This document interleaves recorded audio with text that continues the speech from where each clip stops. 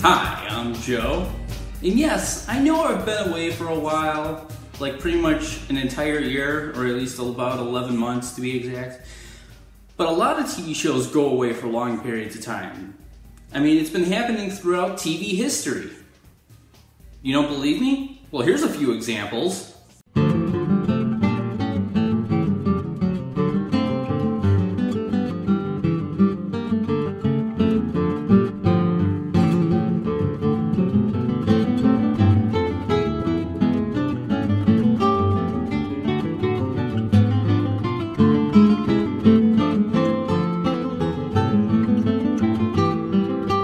And here's a few more.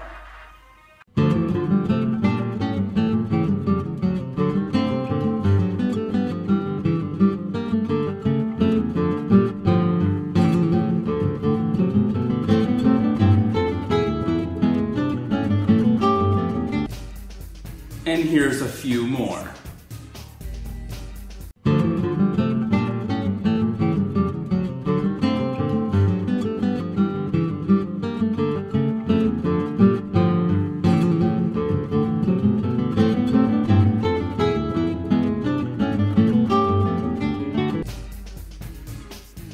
Well, anyway, I've been away for a while, so here's what the average consumer thinks of 2017.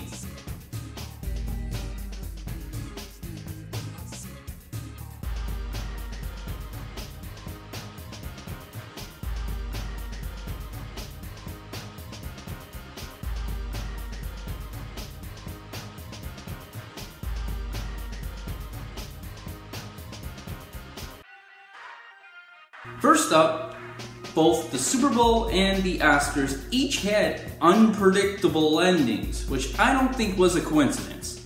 Each one is a TV special that depends heavily on advertising, so they needed people to watch all the way to the end, even for the weird dramatic ending.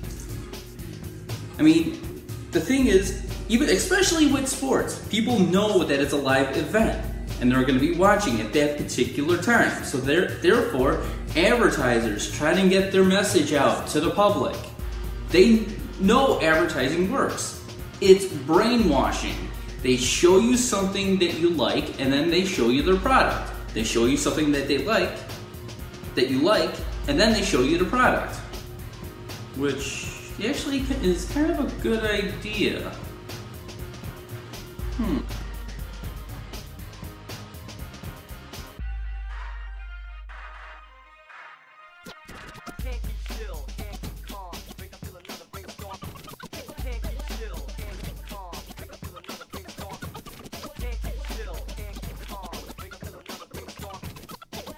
Next up, we lost a great man who lived in a mansion with a lot of hot women that can do amazing things. Somehow he made it to an old age, but he was mainly responsible for making a certain magazine really popular for teenager and 20-year-old men. So, I'm gonna miss you, Hugh. Wait a minute, run that back with different graphics. Next up, we lost a great man who lived in a mansion with a lot of hot women that can do amazing things. Somehow he made it to an old age, but he was mainly responsible for making a certain magazine really popular for teenager and 20-year-old men. So, I'm gonna miss you, Hugh. McDonald's had a promotion where they released Saskatchewan sauce, a sauce that was referenced in the cartoon Rick and Morty. The promotion was extremely successful, which explains their next promotion, the Archer Deluxe. There was an Emoji Movie.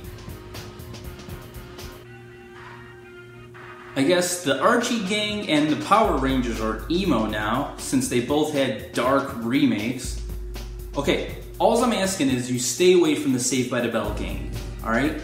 I don't want to see a remake where Jesse, is so excited, and then ODs. We also lost a great comedian. Yes, I'm talking about Jerry Lewis. He had a long career and a full life. He went from the Nutty Professor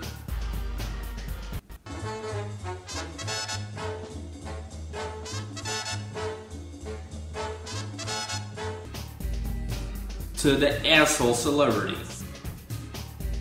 How about, do you have you've had a long, distinguished career. Do you have a favorite period of your career, a part of your career you look back on as a moment when you were the favorite, happiest, or your most creative? What do you mean? Well, is there a period in your career that you look back on where that was your happiest time or your favorite time? When my partner was alive. Your partner was alive. So working with Dean Martin, was that your favorite? Yep. You know what they should do? They should take a movie that barely anyone saw and make a Christmas-themed sequel where the characters' parents come to visit.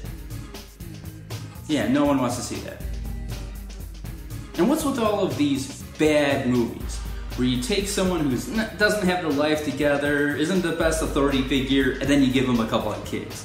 And you put the word bad in the title, and then there you go, as if it's an original idea. I'm talking about Bad Teacher, Bad Moms, Bad Grandpa, Jackass Presents Bad Grandpa, Bad News Bears, the Bad News Bears remake, and speaking of Billy Bob Thornton, Bad Santa. Alright, I'm tired of this cliche, I want it to stop. In other news, I guess a few people in Hollywood were getting a little too touchy-touchy and won't take no for an answer. I mean, who would have thought that these videos were shot in Harvey Weinstein's office?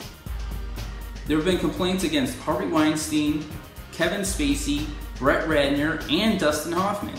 In fact, after the allegations against Kevin Spacey came out, Netflix canceled House of Cards. Oh, really? So, Mr. President goes weird, all sexual, and you fire him. Wouldn't that be cool if you could do that in real life? Also, there have been people trying to touch young kids, including one of the kids from Stranger Things. I mean, can you leave this kid alone? He doesn't even have a real name. His name is Kid from Stranger Things.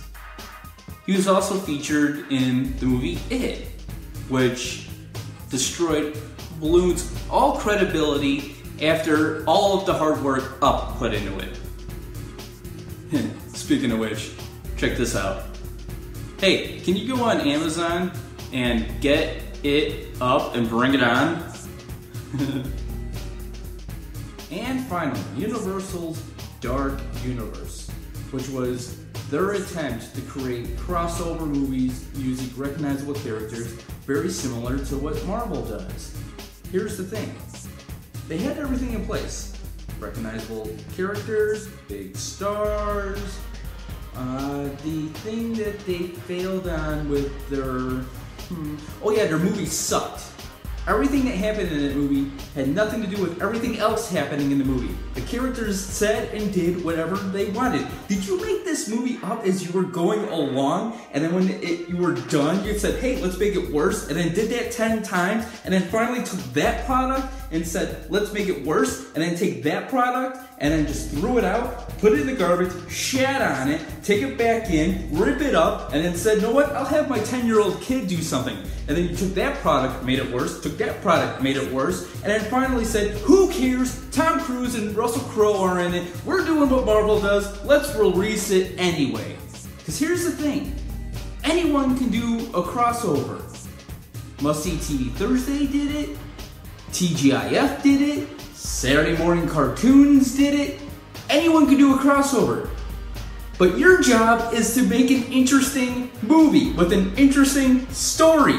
You failed. Heck, if you wanted to, don't do a crossover movie that makes no sense, because that's DC's job, alright? It's DC's job to do a crappy version of what Marvel does. And you did a crappy version of what DC does. And that's what the average consumer thinks of 2017.